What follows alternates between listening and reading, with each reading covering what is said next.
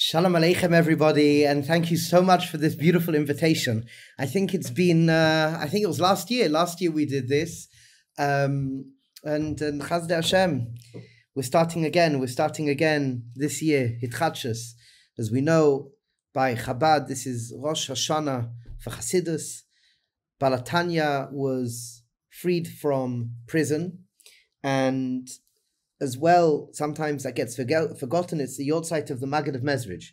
So Baruch Hashem, we've spoken about, the other speakers have spoken about this Nakuda of the Balatanya and the amount of days that he spent in the prison. It's connected to the Parokim of the first part of Tanya, which maybe we'll go into, Bli Neder, Be'ezras Hashem Yisbarach. And as well, hopefully, maybe we'll be able to connect this special day, the 19th of Kislev, to Hanukkah, that 19th of Kislev, according to some of the Hasidic Sfarim, is a preparation for Hanukkah, Be'ezras Hashem. So we'll see where we'll get to. If I can first ask you, just take a breath, just stop, just take a breath. Just be present. Be present. We're here. Chazdei Hashem. Absolutely amazing. So I'd like to share with you something that I spoke a little about a number of hours ago in Yerushalayim. And I was going to potentially speak about something else, but I would like to open what we spoke about up a little bit. So we started off with a pasuk or perek from Yecheskel Lamed Zayin. Famously, Yecheskel comes and tells us about the field of dry bones and the two parts to the Geula process. The first part to the Geula process is where these dry bones start to come together in the shape of a human being or human beings. And the skeletal system of the scattered bones creates a shape of a human being.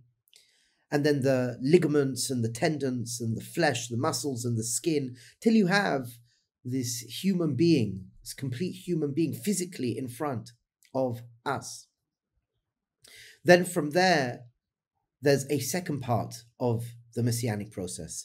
The second part of the Messianic process, as the words within the Tanakh tell us, there's a ruach that starts to envelop this skeletal system, this body that's just dormant, laying there. And there's two parts to the second part of this process that we'll go into. But there's this ruach, this spirit that envelops this body, and the body now has life.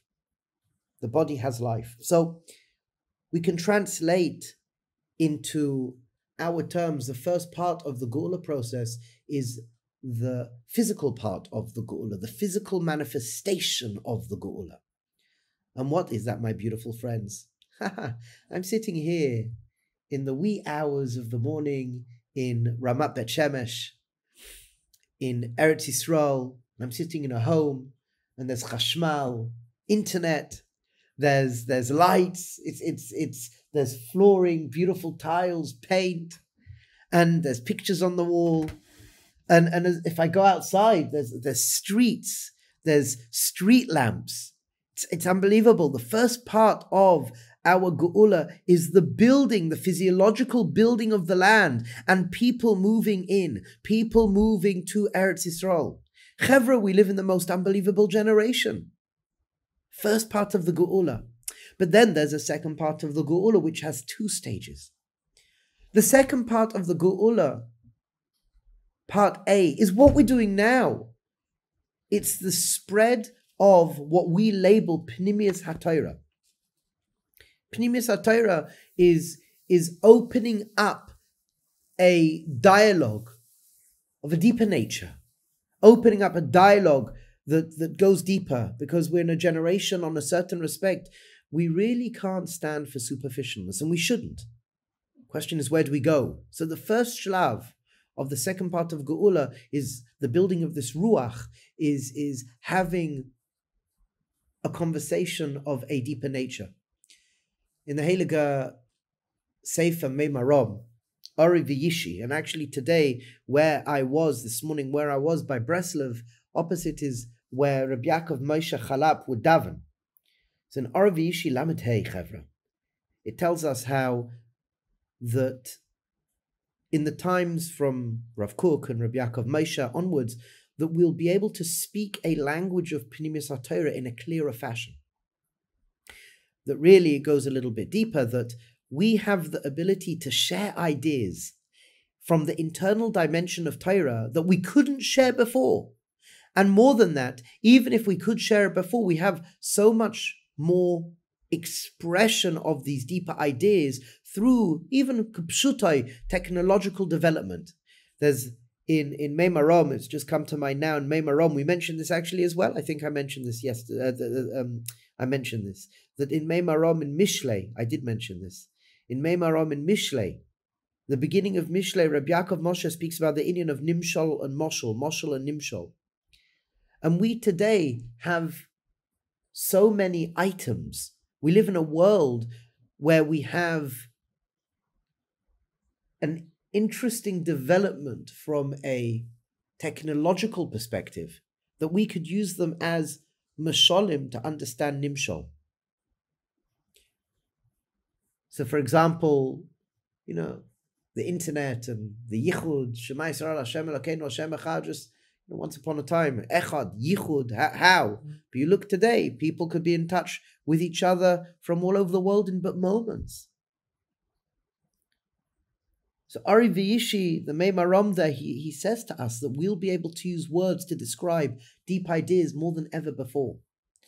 And Rav Kook in Oros, first parak, Oros HaKodesh, first parak, speaks about how we change and the wisdom that we are learning changes, and we can be moved by wisdom, which again is happening, that people, they're learning these Sfarim, they're being moved by these Sfarim. It's interesting to note, Vayikra Rabbah Yud Gimel, I remember it Yud Gimel because of Echad and Ahava, but there's a Torah Chadasha based on Yeshaya Nun Aleph Perek or Posuk Daled. The Rav Avin tells us there's a new Torah Chadasha. This is something very important to think about. So the first shlav of Geula, my dear friends, it's happening in front of our eyes. We are witnesses to it. Chevra, we are witnesses to it.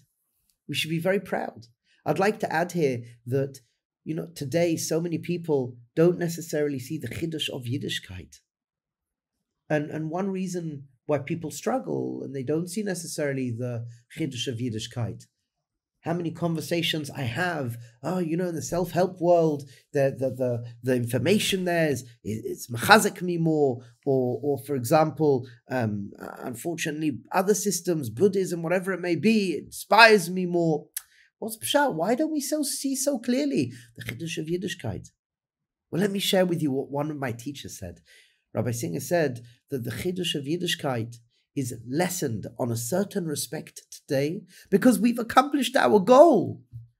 If we go back to Kabbalah Satorah, what was happening before Kabbalah Satorah to what's happened after Kabbalah Satorah is radically different. It's revolutionary. That before Kabbalah Satorah, people would shecht anything and everything left, right, and center. Paganism, they would do so many different forms of service which were savage. After Chet Ada, after Kabbalah Satorah, that was very different.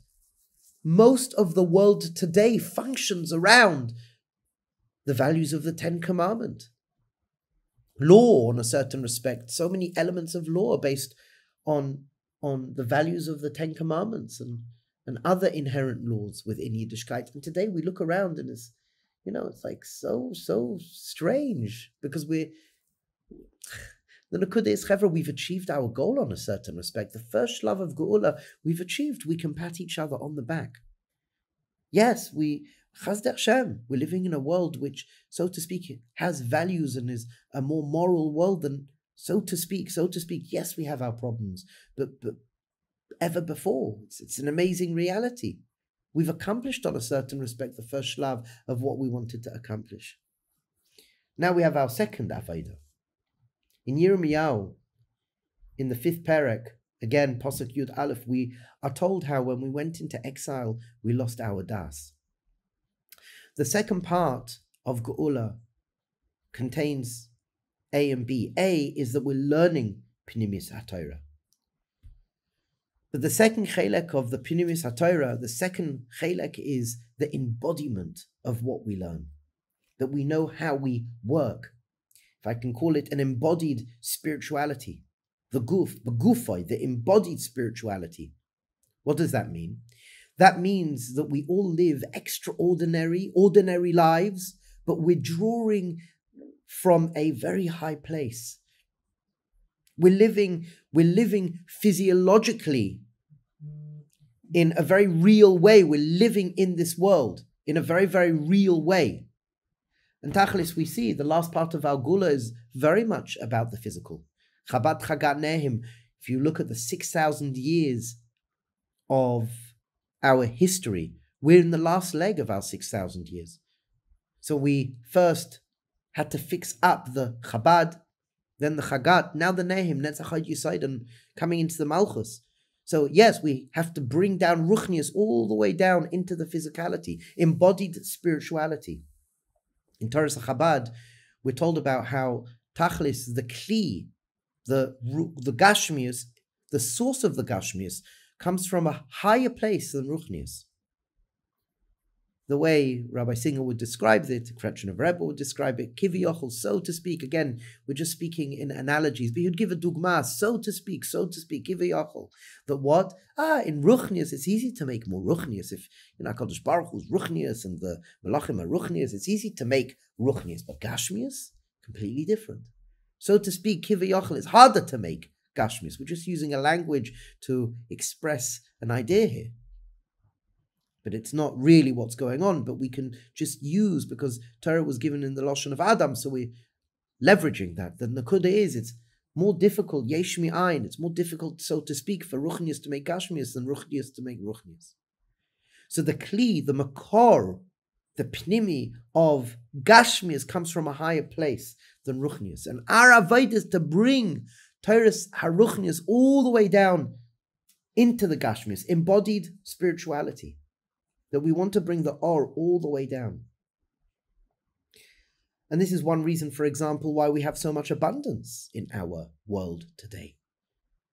There's so much riches. We're wealthy, we're rich, we have so much today. One reason is because we are being requested by the cause of all causes to interface with Gashmius, and through interfacing with Gashmius with a proper mindset, with Ruchnius,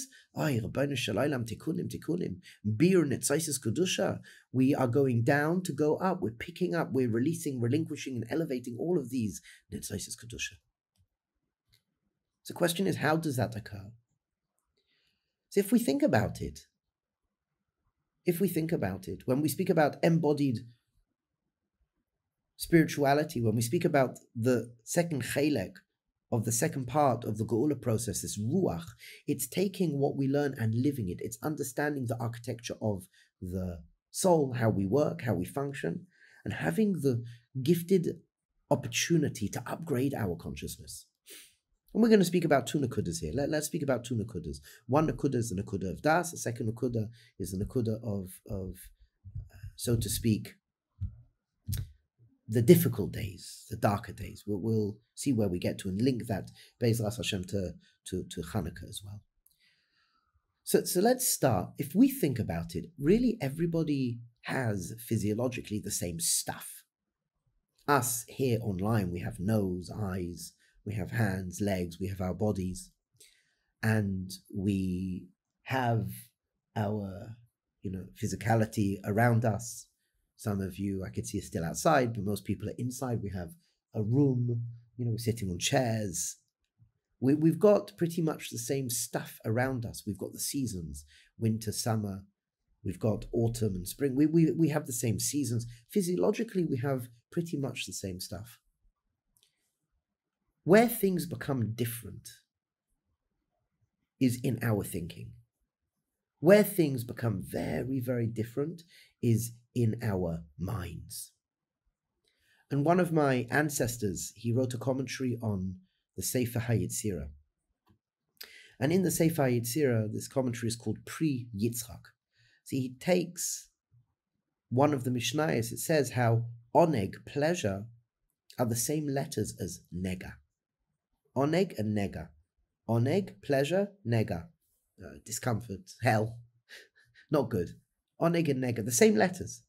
But then as well, he brings karet and keter. Oneg and nega, the same letters.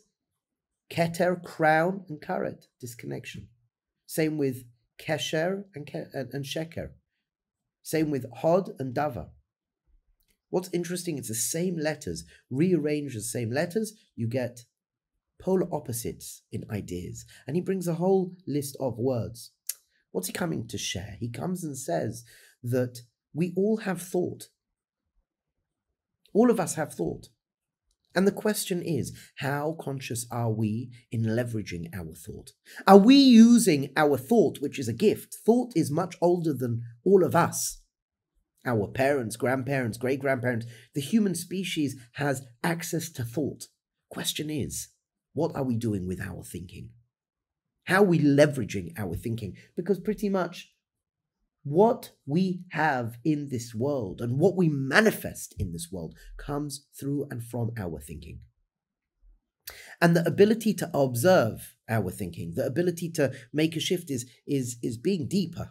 It's pinimis haTorah, it's pechin of ruach, the first shlav. It's learning that material that deepens our inquiry. It's realizing that all of us have thought. The reason why I bring this up as well is because by the Maggid of Mezrich, one of the big nakudas by the Maggid of Mezrich in his several different svarim, where his teachings are brought, is this nakuda of taras ha-machshava, purification of our thinking. Why? Because our thinking is ever so powerful, my friends. What we think comes around. And a step above that is being conscious, what we call das, self-awareness, an awareness of what's going on outside around us. So the way we could start to get into a state of das, and again, this is a second shlav of the second part of the Geula process. This is where we are up to in our day and age. We can etch in, we can go into this. And you'll see more and more people will be speaking about this. You'll hear this left, right, and center. To get into a state of das is just to become self-aware. You can ask yourself, what am I thinking right now? Ma ani choshev. This was a teaching that I heard from another teacher, Rabbi Yitzchak Isaac Shapira, who is a Talmud Muvak, who was a Talmud Muvak of the Piasetzner Rebbe, and he learned this from the Piasetzner. Ma ani choshev, what am I thinking? And if we become aware, we can pick up on the fact that I could be aware of sound and imagery. Ma ani choshev. We can ask, Ma ani margish, what emotions am I experiencing? I can become aware of that. Ma ani margish begufani, what am I feeling in my body right now? Do it right now. Ask yourself, what am I feeling physiologically right now in the present moment? How is my body feeling?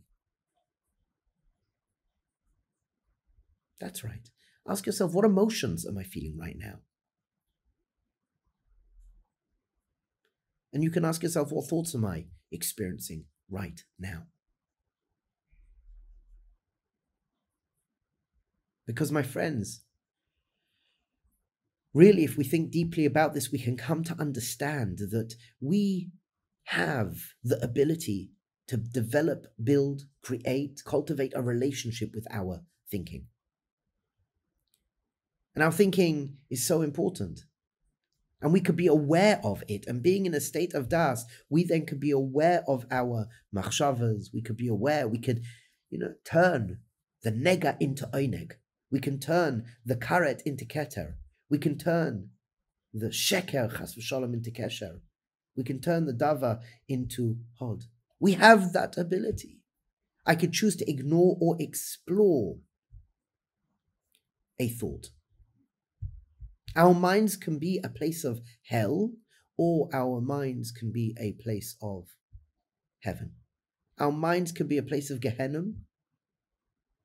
Chas v'shalom. A person's mind can be a place of Gehenna. Our minds, you and I, our minds could be a place of Gan Eden. Our minds could be a place of mamash oineg, keter, kesher, hod. We are always relating to our internal environment, our inner environment. We're not relating to our outer environment. I'm never relating to that which is I'm never relating really to that which is in front of me. I'm relating to my interpretation of that which is in front of me. I'm always relating to my assumptions and expectations. I'm relating to my thinking in the present moment. And this Nakuda is something very important to think about, because pretty much we are not so different. We're very similar. Our thinking is what makes us different, and we can choose, being in a state of das, I can choose to interface with my thinking. I can choose to leverage my thinking. If a thought comes up, I can say, I like that thought, I'll run with it. I don't like that thought, I'm going to move on to something else. It takes practice. If this is the first time you're ever hearing about this, most of you have heard about this before. But if this is the first time you're hearing about this, experientially, this is the second shlav of the second part of the Messianic process. And we are in it. We are here. We can allow this ruach to envelop us. We can allow this consciousness to envelop us. That I could be self-aware and I can choose to leverage the direction of my thinking. I could move the nega to eineg. I could move the karet to keter. I can move the sheker to kesher. I can move the dava to hod. I have that ability. I've been gifted that. Think about it. I'll add another dimension as well, based on the second Nakuda. And that is leaning in to the discomfort of what's happening. We experience discomfort. We can lean into it. We spoke about this at the Siyum a few weeks ago, that so many people, they want to feel their reward at the end. You do something, I get a reward. And they will do more and more things to get a good reward. But what happens is you have to constantly intensify the reward in order to motivate yourself to get to where you need to get to. As you know, we've spoken about this many a time. It's learning to experience the discomfort. It's being comfortable, being uncomfortable. And if we could lean into what we're doing and get our dopamine release, if we can get our dopamine release, this reward chemical, not at the end, but during, I lean into it, changes everything. Why I say that, why I say that is as following. Just to add in here, for some of you, for example, the avodah of cold showers, the avodah of going into an ice bath. That you go in and yes, okay, I've got this. You lean into the discomfort. It does wonders to you. It changes your neurobiology, changes the chemistry in your body. And this is something incredibly important as well. That what happens is, for example, in the days that are good, they're called or, a meichin de gadlus. But then sometimes what happens, that or is removed, siluk hameichin. It's removed. So is it removed that it's gone? So I want to share with you a Torah, a more pinimistic Torah from Rabbi Singer. He would quote the Arizal, the Rashash, and Torah's Chacham. And we spoke about this Pesach time several times, how within those writings, we speak about how from Pesach we have Meichin de Gadlus, and then there's a Siluk HaMeichin. When we go into the world of Sfiras HaOmer. And when we go into the world of Sfiras HaOmer, there's a darkness. Siluk HaMeichin. So the Heilige Pilzno Rav, Rabbi Singer, would say as following: it's not that Meichin de Gadlus has been moved, removed, it's gone. No. He would explain it as following, and it's a very deep idea. Think about it, reflect upon it. That when we have mamash, a meichin de gadlus, we feel geschmack, we feel great. So we now are going to birth a new madrega. We're going to go into a new madrega. So he would say on a very superficial level that dark, that light, that meichin de gadlus becomes now a vessel. Something happens where it now becomes a vessel for the next level of growth. So that light is only experienced as light because there's a vessel to hold it. So now we're going to move into something greater. So that light, so to speak, solidifies and becomes the vessel which appears dark because now there's a halal to receive a new light of the next level above. So when a person experiences difficulty, lean into it with the knowledge I'm now in a state of das, and I can choose to do my best to turn, as we said, the nega into oineg, the karet into keter, the sheker into kesher, the dava into hoid. I have that ability to take that darkness and lean into it, recognizing that this now is a vehicle, this is a kli in order to come up to something greater. It's a void. So my meichin, the gadlus, becomes the kli, and that kli is called bechin of siluk hameichin, becomes a vessel. The vessel is hard, darker, so to speak, not light. And now I've created this vessel. I lean into the discomfort. I'm aware, I'm conscious. Okay, I'm now creating a new level. This is where I'm finding the places of discomfort, as we've discussed before. We can daven for ourselves. We can daven for the loved ones around us. Rabbi Nachman speaks about this idea as well in Likutei Maharan Kafeh, that before growth there's usually a darkness, but that darkness within itself is the kli for that light. How we could find the or, and we should find the or in the lowest of places. I'm not going to go into it now, but the Indian of Matat and Moshe, where Moshe cried when Bathsheba came to get him. It's could have the highest or being found in the lowest places, and then taking that new yichud and elevating it. And that's why, for example, in our door, we find there is so much abundance, so much physicality, because we're in a matzav, my friends, where we can bring the highest lights when we are more in a state of das. I'm conscious, I'm aware, I'm self-aware. I can be aware of my physical sensations, my feelings, my thoughts. I can do that check-in. And I can have the ability to guide my thinking. I can choose to ignore or explore. I can purify my mind, taras hamachshava, Magdav Mezrich. And when something comes up in front of me, I could lean into it. I can understand that this discomfort is but an or, is but a kli for the new light that's about to come in. Bechin of halal. There's a new light, there's a halal to receive this new light. But we can share here, my friends, that this is an akuda of the Balatanya in prison. That we know by the Balatanya that he was in prison the same amount of parakim in the beginning of Tanya, 52, 53 parakim. And every single day, they say, because the Torah that the Balatanya was given over was very high, and there's different shitot in actually what the issue was, but one nakuda is that it was very high and it didn't have the proper kli, and it didn't necessarily fall cleanly and seamlessly into a carry-on from the Baal Shem Tov and the Arizal, whatever it may be. So there's a kitrug, but the nakuda is that every perek is or, and it needed a kli. The kli was the day spent in prison. And we know that the Heilige Balatanya leaned into the situation. Didn't become sad, ba'atzvus. He leaned into it.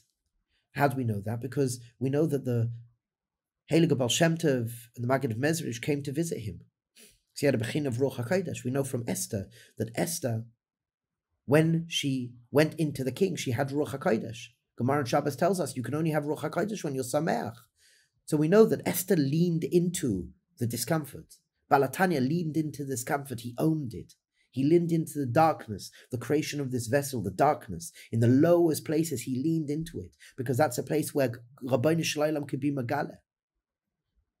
And each day of discomfort that he leaned into was a tikkun for the perek. And then thereafter, we know famously the Balatanya asks, well, should I stop teaching Chassidus? And the Baal Shem Tov and the Balatanya says, no, teach more Chassidus. Now that you've gone through this and you've purged and purified, you've created a kli. More Chassidus. Something so profound, it's so deep. I just want to start to wind down and just to share as following, that these two shlavim of the second part of the Geula, first shlav physiologically, the second part A, where we have the words, we have the malchus, the svarim, the mashbiim teaching. It's Bechin of Purim, a malchus. Bechin of Purim, there's words, there's a Megillah. There's a Megillah. And this shlav is a very important shlav. That's about communication, about language, all the way through Purim, Megillas Esther. It's about language and about how Mordechai, he knew 70 languages and he understood the two people plotting against the king because he spoke their unique dialect. About language. Not going into it now, but just to know that. What is Hanukkah? Hanukkah is the second shlav, the ruach, this internal spirit. It's the ner. It's my personal experience. It's having the ability to have a deeper understanding of the architecture of the soul. It's having the ability to lean into the discomfort. I like the menorah by the Pesach. Petach is Gematria Chasidus. And I light the menorah close to the ground. I bring the light all the way down. It's leaning into the beauty, not running away. It's leaning into the wealth, not running away. We know by Purim, Moshiach ben David, Purim is Bechin of Moshiach ben David, not going into it now, but it's what the Svarim bring. And Chanukah is Bechin of Moshiach ben Yosef. Yosef is a Bechin of the Guf. He was very good looking, he had his curls, he dealt with wealth. And the Nakuda is, in our door, our Avodah in our door, is to free ourselves from the prison. Don't become a slave to the world outside. Don't become a slave. Be the balabais, baldas, balastas. Own it. Be conscious. I could be aware of what's going on inside of me. I could be aware of what's going on around me. And I can choose to ignore or explore. I can choose to turn the nega into eineg. I have that ability. I have das, I have bechira. I could choose hislavas and mamash jump into it. I could choose to turn the karet, the separation, into keter, which is connection. It's revelation. I can choose that. I can choose to find the or in the choshech. I can choose to own it. Then, as we said of Matat and Moshe, I can choose to turn the sheker into kesher. Honesty, authenticity, vulnerability. I can choose to turn the dava into hoid. I can choose to ignore or explore. And I can choose to recognize that in the times of darkness, it's the recognition that I'm creating, or a kli is being created, the solidification, so to speak, of that or is what? It's a kli for the next gift of light. And my friends, Be'ezras Hashem, we'll take this day. There's a Messiah. There's a Messiah I heard from one of the old Chabadniks, that this day mamash is Rosh Hashanah. It's a Yom Kippur, Tshuva, Tefillah, Rosh Hashanah for Chassidus. We're doing the Rebbe, I think it was the Rebbe Rashab. We're doing HaKadosh Baruch Hu a Teiva because we want a dir tachtaina. As we know from the Medrash Tanchuma, we want a dir tachtaina. Well, that's what Hashem wants, a dir tachtaina. So we have to build it, Chevra. We are it. We're living in the most spectacular, superb generation. Each and every one of us handpicked to be here. Chevra, you and I, every movement is the most stunning, spectacular motion of light being birthed into the world. Because there was never a you as you are in this incarnation. There was never a you. Before you came into the world, there was never a you. And after you graduate, after we graduate from this world, there'll never be another you. So every single movement, even my movement of the hand right now, this is a unique sprinkle flavor, a unique gift of light. And the more I'm in a state of das, and the more that I understand how I work, I can build a relationship with my thinking, and I can build out through my thinking. I can do this. Baruch Hashem, to love, support, care, share, and encourage one another. We can build. We can lead our life in the most spectacular way. And to recognize that any darkness that we experience, lean into it with the consciousness, the recognition, bring the light down into the darkness, recognizing that we have a meichin de gadlus, and what siluk meichin is, it's the building of a kli, it's that light becoming, so to speak. I think about a volcano, and the lava becomes hard, you could then walk on it, becomes a kli for something new. And to recognize each and every one of us are living in spectacular, amazing, beautiful, fantastic times. Allow ourselves to be freed from our internal prisons, to be free, and to Megala HaKadosh Baruch Hu. To Megala HaKadosh Baruch Hu. Balatanya did the work for us. Massive percent of the work for us. Maggid of Mezrich, so much or. We want to take it, and we want to build off it. And Be'ezras Hashem, we should go mamash from strength to strength. L'chaim, toivim, l'shalom. You're beautiful, you're wonderful, you're fantastic. Kol tov bracha v'atzlacha. Thank you, thank you.